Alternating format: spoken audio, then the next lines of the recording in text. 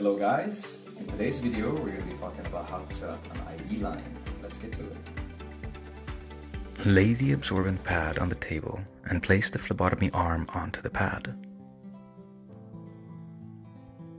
Collect the necessary equipment and keep it at hand.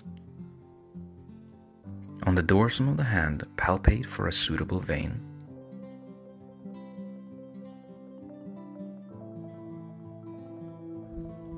Tie the tourniquet above the venipuncture site. Clean the site with an alcohol pad. Now you're ready to use the IV needle. Pull it out of its case and be careful not to stick yourself. Insert the needle bevel up until you see the flashback.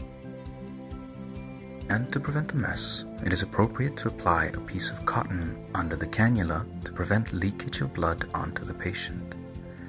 Next, we pull out the needle while keeping the cannula in place.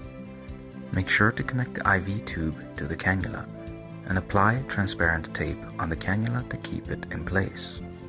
Roll up the roller clamp and allow the fluid to flow into the drip chamber. So there you have it. That's how you set up your IV line. And now it's your turn to practice. Good luck!